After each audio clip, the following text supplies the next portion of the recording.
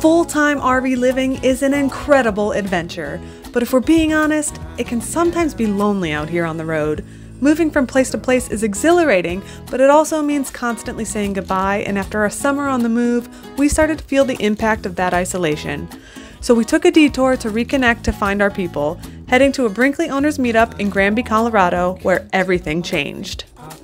This week, we share how an incredible RV community came together to lift each other up.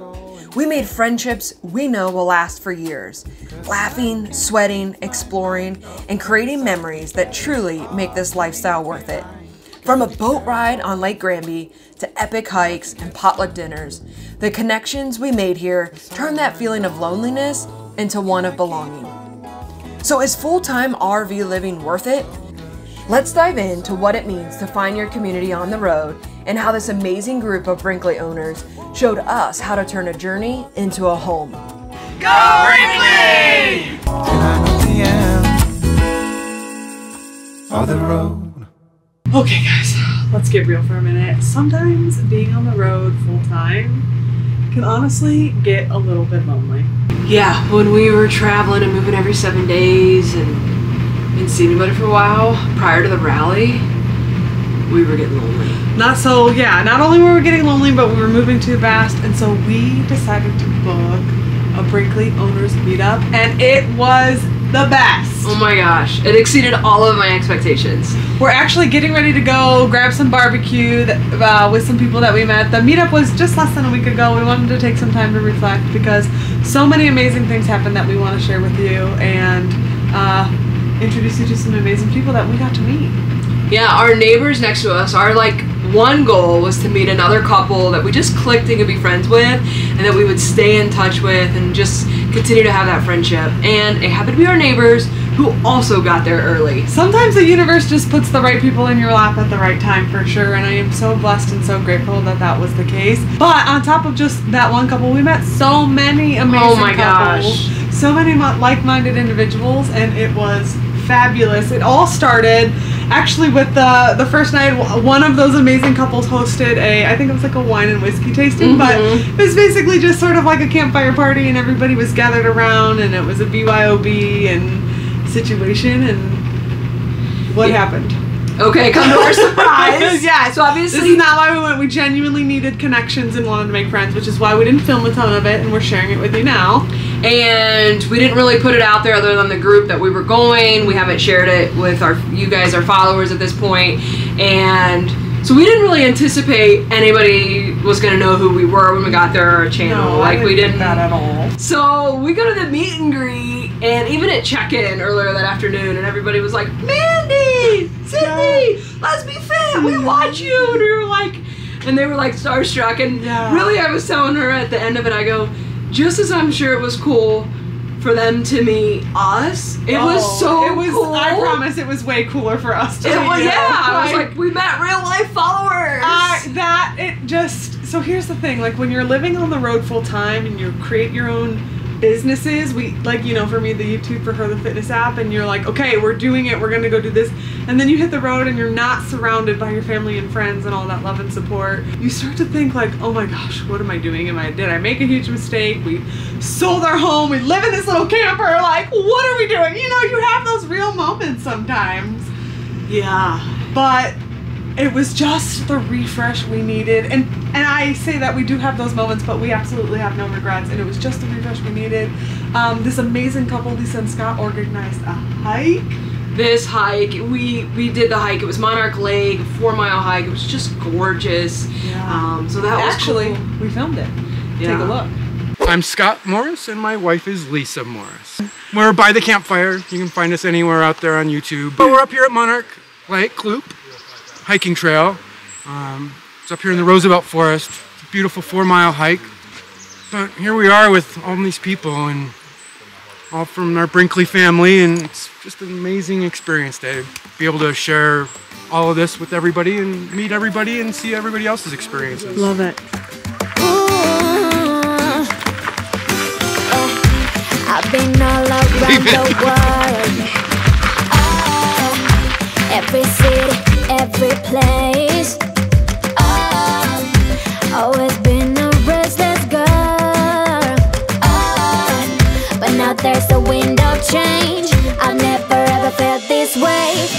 for you, pick up the phone.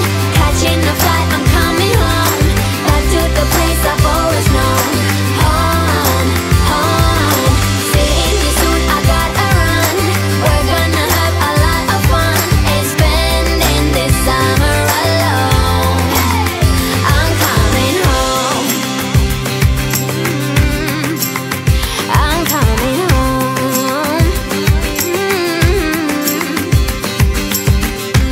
You were only like a friend, oh, till we met the other day. Oh, didn't want the night to end. Oh, and now there's a wind of change. I never ever felt this way. You're stuck inside my mind, deep inside my mind. I think that now's the time. Longing for you, pick up the phone. Catching a flight, I'm coming home. Back to the place I've always known. Home, home. Seeing you soon, I gotta run. We're gonna have a lot of fun and spending this summer alone. I'm Marcy Fouts, and we are just starting our full-time RVing, and I think our favorite thing is how much we get to meet new people. We love it. So that was the hike, and as you can see, stunning. We actually did that hike a few days because we didn't know we were going to do it with the group. And what did we get to see? A moose! It was our first one ever! It was so cool! I was so excited. I was so excited. Also at the rally, so there was different events, different people put on different events. I put on a workout, so I got to teach a group workout, which was so awesome on the cul-de-sac. Alright, so we're going to teach a group workout at the Brinkley Rally. It's 8 a.m., it's crispy, it's like 40 degrees. But we're gonna get everybody up and have a good time. Leading this incredible group of Brinkley owners in a morning workout was such a highlight. People of all ages and fitness levels came together to start the day with movement and good vibes.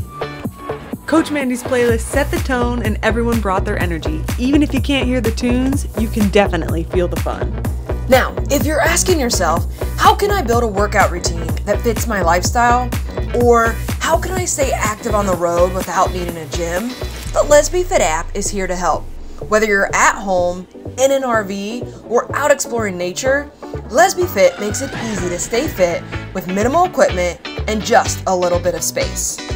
Our workouts are designed for everyone, from beginners looking to get moving to seasoned athletes focused on building strength and preventing injury. From short, low-impact sessions to full-body strength workouts, the app has you covered so you can stay active and feel your best no matter where life takes you. With Let's Be Fit, you're joining a community of adventurers who prioritize health, movement, and strength. So why not start your own journey today? Click the link in the description to start your free 7-day trial of Let's Be Fit. With plans starting at just $29 a month, you get on-demand workouts that fit your life. And if you're looking for a little extra guidance, there's even one-on-one coaching with Coach Mandy. Let's make every mile of the journey a little stronger. See you in the app. It was a fun group. Yeah. Like, it was so fun. So that was so awesome to be able to do. But also, so we kind of did all the events just fully immersed. Oh, yeah. We made sure our work was done, so we just fully immersed. But we also went on this beautiful pontoon boat ride. Yes, and we met the most in amazing Granby people. Lake. We got Captain Dirk. Such an amazing couple from Oklahoma. Really inspired us, made us feel loved is really the best word for it. I got to sit next to I got to be co-captain on the pontoon boat with Dirk, and that was so fun. So what else did we do? There was the there was so many things. We got go ahead. The potluck. This was the biggest. Oh my god, it was so much food. It was food. like 120 people at this potluck. It was so much food. It all looked delicious. I gotta drive the golf cart, the fancy one. Yeah.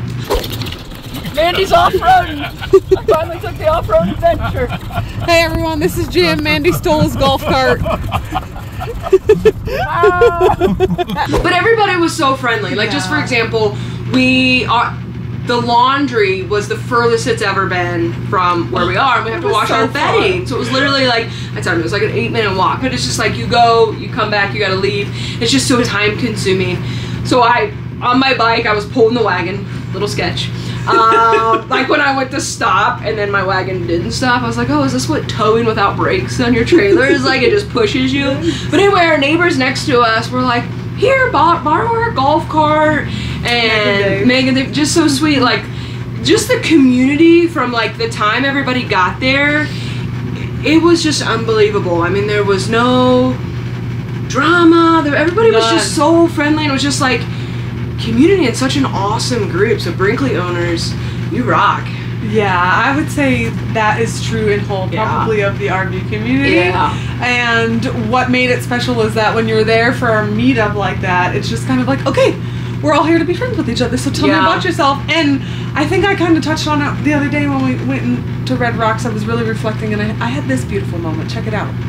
So yesterday we left the Brinkley Owners Meet Up in Colorado, and it was a phenomenal experience. We did so many fun things. We'll tell you about those soon, but what I wanted to mention was, I was thinking, like, why are RV communities so close? Like, why does everybody get so close so quickly? And I was reflecting on that last night, and I think it's really because when you're in the RV community, you're always moving and on the go, and so when you meet people, you're not really worried about trying to impress them, and everybody is their authentic selves.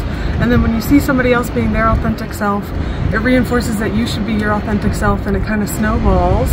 And I think that is what made the RV community so close-knit, and why people can come together so quickly after knowing each other for just a few days, feel like they're best friends, and I'm so grateful to be a part of it. The community really is something special, and it is exactly what we needed. Yeah, it was. I for sure can't wait to do it again. And we knew, like, getting on the road, like, we knew doing events and things like this would be important to have that community. And I was just blown away. Like, I can't wait to host events with our community one day, because what a special group of people that are supporting us and lifting us up. And we comment back and forth with some of you guys, and some of you guys are so amazing. You comment on every video. But the craziest part is that some of you, I don't even know your name or what you look like, you know, and so it is a little bit different. And I'm always so grateful for those online comments. Truly, truly, I am. But definitely being able to look somebody in the eyes and connect with them person to person, it's really just special. The event started on a Sunday. We got there like 10 days before that. Well, Thursday night, our next door neighbor came in. We saw him set up and all this. That next morning, he was out at his smoker. And I was like, so then I was like, what you smoking? And he was smoking brisket. I was like, So then they invited us over for brisket. And you know, she didn't decline a food offer. Yeah, I'll take some smoked meat. So we went and had dinner, and it was just like, we just hit it off. Yeah, we were friends forever. And it was like, the rest is history. But based on, we're in Denver now, we're then closer to where they are, so we were able to see them after the event, so I'm so excited. Yeah, and to touch on what I said at Red Rocks about being able to be your authentic self, I think that when people are sitting in a group and even if you don't know each other, but if everybody is in a space that feels safe enough to be their authentic selves, it is very easy to connect with other humans on a one-on-one basis, because there is common ground to be found between any two people in the world. There truly is. Barbecue? Let's eat. Another amazing part at being at the rally was that there were all different models of the Brinkleys at the rally, and this amazing couple Christy and Darren had, it was the 3400. The 3400? I don't get FOMO very easily. I don't, like, once I've made up my mind, I don't really compare, like, because I'm not trying to get a new version every 2 years or anything. But I went into their rig and I looked at Amanda and I was like, had this been available when we were purchasing, we very likely would have made a different decision.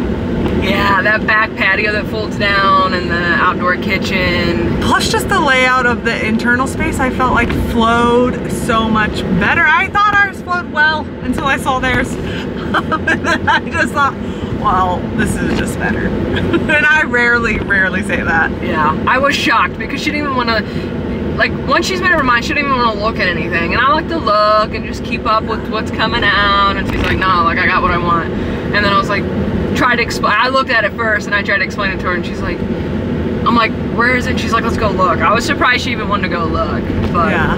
But anyways, another amazing couple who let us see their home, who also live full-time. I just love full-timers because there's just a vibe. Like, I don't know, like, not that other RVers, like, all RVers are awesome in general, but there's definitely a vibe.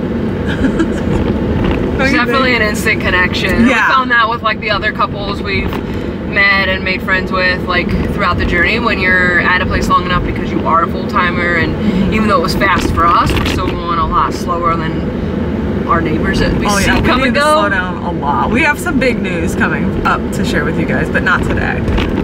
I just realized what the vibe is with other full-timers. Oh.